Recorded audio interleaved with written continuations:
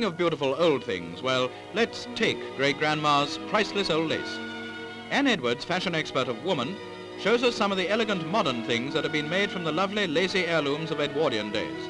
They were in the famous Red Cross collection on view in London.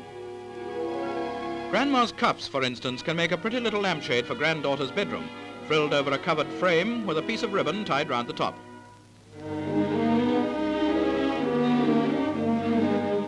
Grandma's hanky with its deep lace border over a satin cushion makes an ideal baby pillow. And look how attractive a work basket can be, covered with lace flouncing. The old-fashioned fichu, with the ends folded up to make little sleeves and lined with silk, suggests Miss Edwards, can become a glamorous bed jacket almost without cutting.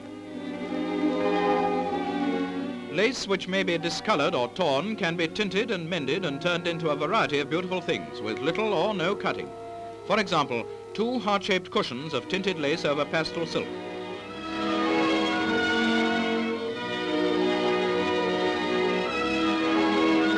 Or an exquisite bedspread made from a wedding veil and with some flouncing from Grandma's ball dress for the frills.